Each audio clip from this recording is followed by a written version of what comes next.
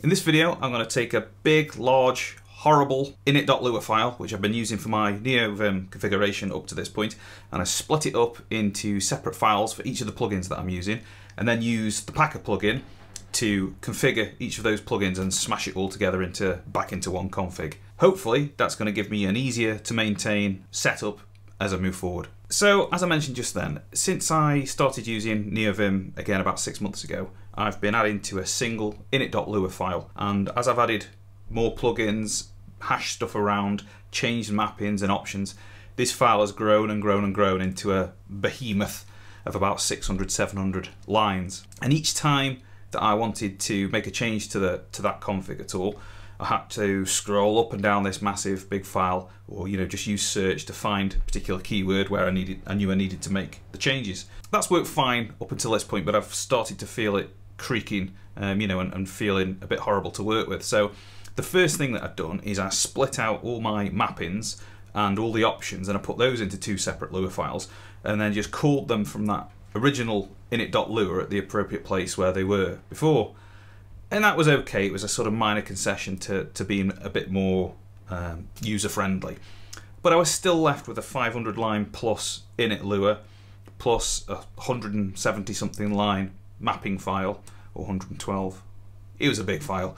And about a 40 to 50 line options Lua file. It was better, but it was still not great. And I was loading all my packages with the Pack plugin manager, which is absolutely fine. And it's very lightweight, very fast, but it doesn't give you any kind of feedback about plugins when you update them. It just tells you that they've been updated. It's not particularly great at feeding back to you when you're doing something stupid, which is something I need. The crux of this is just to tell you that I needed to roll my sleeves up, be a grown-up, and come up with a better way of managing my init for Neovim. So I've been poking around other people's dot files, configs for Neovim, looking at how other people have done it, and I was trying to find the right balance between simplicity and modularity. Now, the approach that I'm about to show you is based largely on this set of configs that I've found by a guy called Michael Petter. I think it's Petter, it's German. Apologies, Michael, if I've mispronounced that. But the basic idea is you're going to have 3 files in your init.lua, and they're basically to call plugins, mappings, and options. And plugins is just going to be the file that Packer uses to load and configure all the various plugins. The plugins themselves are going to live in a subdirectory of Lua called setup. And so for each of those plugins, we're going to have a separate file called telescope.lua or outline.lua or cmp.lua. The reason I'm highlighting the author of this approach is because anything that you consider smart in this approach, you can almost guarantee has come from Michael. Anything stupid and cack-handed is almost certainly something that I've introduced.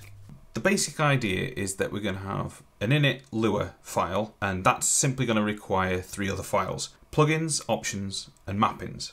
Now, the plugins file is going to be the main file, which is going to use Packer to require all the various plugins. And then each plugin is going to get its own setup file, which is going to live inside a subfolder called setup. So, for example, all the setup for Telescope is inside a file at .config/nvim/lua/setup/telescope.lua. All the config for Lua line is basically the same, but it's in setup/Lua line, and on and on and on for each of the plugins.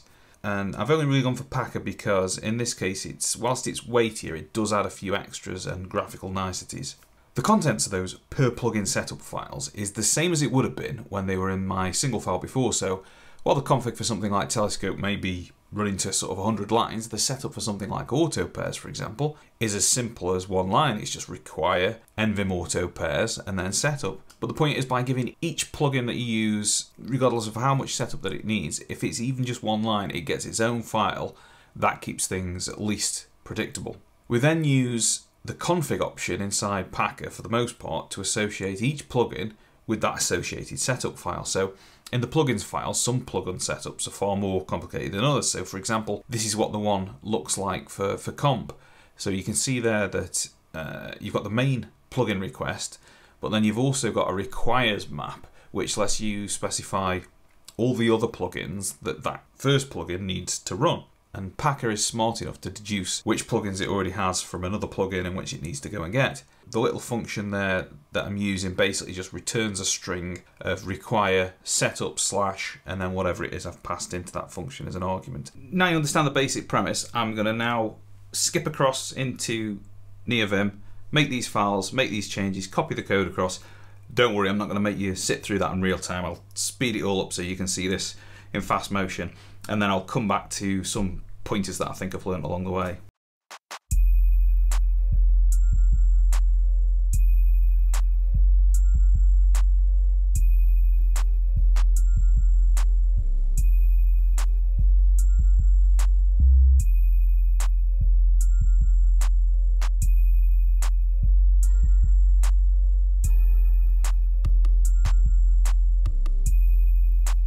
If you look here at the end of this Packer configuration, which is in the plugins file, there's a few little nice to haves. So for example, I followed the README there and set it so that you get a nice floating window, which I'll show you in a moment when we load it up for the first time.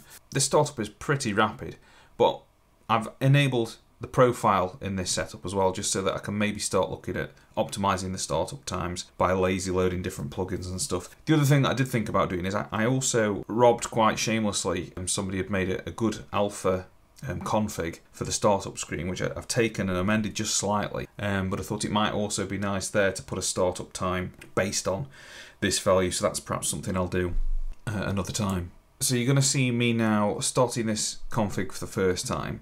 Every plugin manager I've ever used promises this ability to bootstrap things on a fresh install, but the reality is the first time I did this with this new split up config, it basically just blew up 2 or 3 times, and every time I had to sort of go back and forth ironing out little errors that I'd made in the config and in the Lua files, and eventually it did load up and it brought up the screen and ran all the plugins. But I think it's safer to assume that the first time you run it, it's going to blow up. There's going to be problems, there's going to be little Lua errors, and you just need to sort of track those down to whatever's causing it.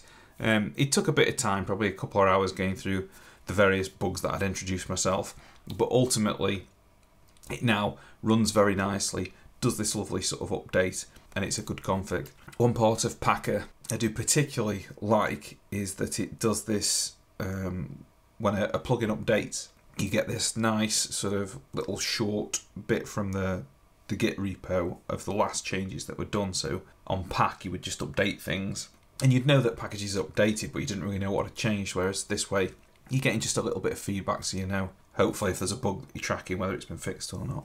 Another cool thing about Packer is that it'll warn you if you've included a plugin multiple times, which is something that I did about 456 times the first time I was setting it up, so it was very helpful to know.